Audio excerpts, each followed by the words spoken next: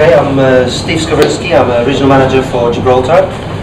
I've been here 2 months and I absolutely love it. I think it's really, apart from the sun of course, which I lived in England for 20 years, so it's a big change for me. But particularly I found this place really welcoming. Like I've mixed and mingled with a lot of different communities, Gibraltar Federation of Small Businesses, and even banks are friendly. It's a change, really. It's quite a change.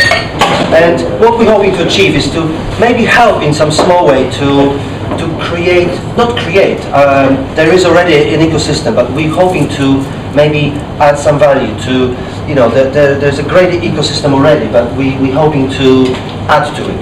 And both ways. First, help existing businesses in Gibraltar to get more funding, and also to bring some more businesses to Gibraltar. There are a lot of interesting initiatives in Gibraltar.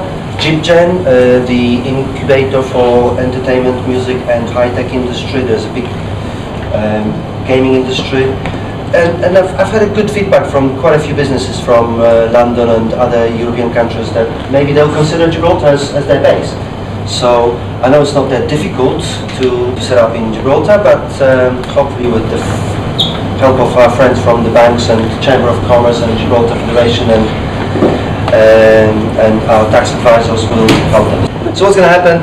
We've got 7 great businesses today who flew from Scotland, London and Ireland to pitch for the funding, and we will sit the observers and angels at 7 tables, and then they will rotate. So we'll do a 3-minute pitch and 2 minutes for question. Yes? Yeah, okay, sounds good. And the whole process will take probably less than an hour, and then we can gather back here and have more drinks. And whoever is interested can talk to the entrepreneurs more. And I'd like to introduce you to Brian Ross as well. He's our lead angel, and he's got something interesting to announce.